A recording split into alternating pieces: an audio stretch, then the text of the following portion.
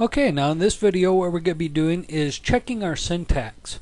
So if we come up and we're looking for our errors, we're going to come up and click on the little blue checkbox up here to check our syntax.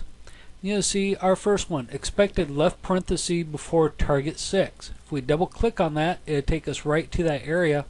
You'll see just before or right after our if here, it is looking for a parenthesis.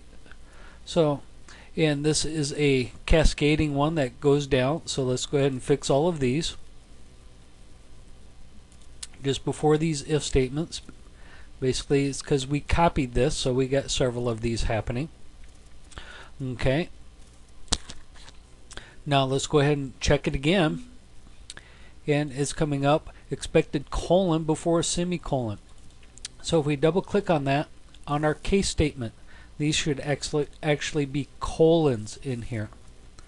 So if we come down and change all these to colons instead of semicolons. Number 5 is good, so all that should be good. Let's check it one more time, and we have no script errors. But I also noticed up here under our if done we have some spelling errors. We forgot to spell this as target, so let's go ahead and fix these errors.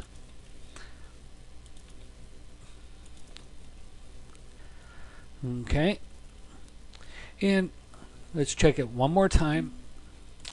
Now let's go ahead and test this. So control enter, or we could also come up under control test movie, and you'll see we'll get some more errors in here. So first error is undefined property instructions button. So basically it's just a misspelling. So let's go ahead and fix this. Let's come back, look at the next one. Again, another misspelled. And let's just go through and start checking these. Reset button. So forgot our E inside there. Next one is our switch. So we forgot to place our H or our C inside here. For our switch. Next one's another instruction button, and I forgot the S on instructions. And then my last one, undefined function, my collision detection. So I'm just going to copy this, and let's go find our function for our collision detection.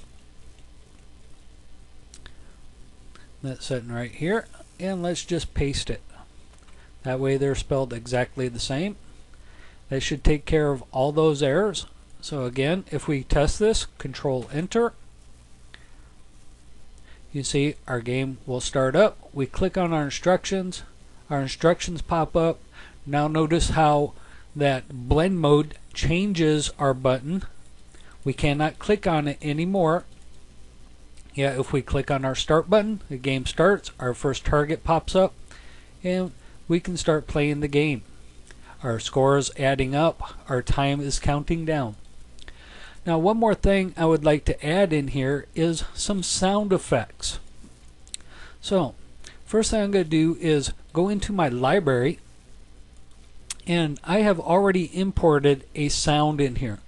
With this sound, I basically found it on flashkit.com under their sound effects. Okay, so I imported it to my library. What we're going to do is play this through our action script instead of just bringing it onto the stage.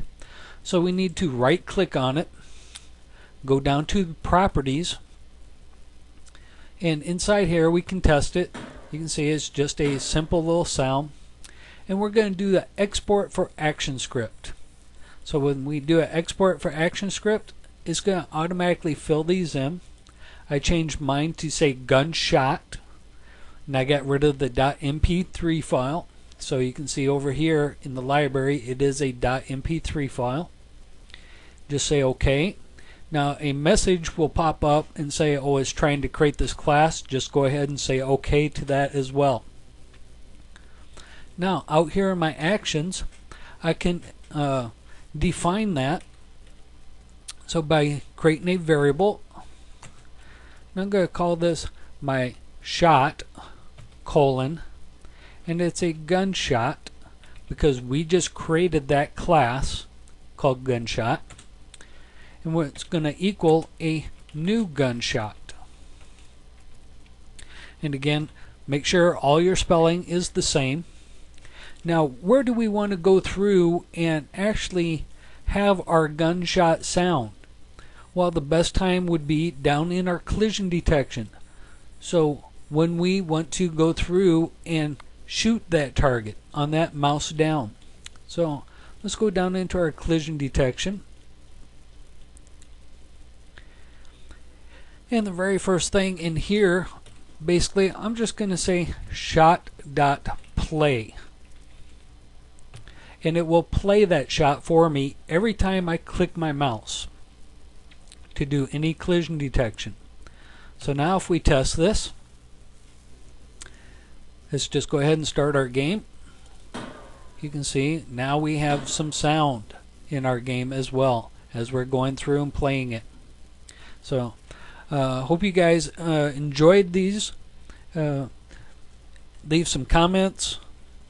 Give me some feedback. Let me know what you thought about these tutorials. And we'll hope to see you in another tutorial with a little more advanced game next time. Thanks for watching them.